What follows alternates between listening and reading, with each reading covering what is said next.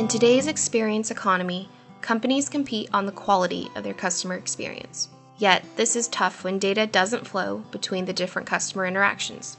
It leads to disjointed customer journeys, a fragmented view of the customer, and a bad CX.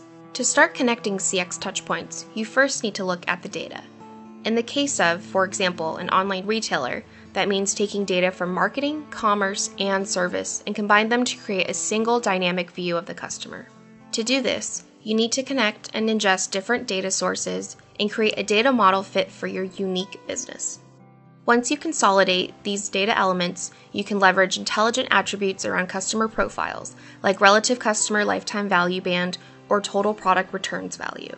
These attributes are then used in real time, at scale, across all CX touchpoints. Take, for example, attribute-based routing of customer service cases.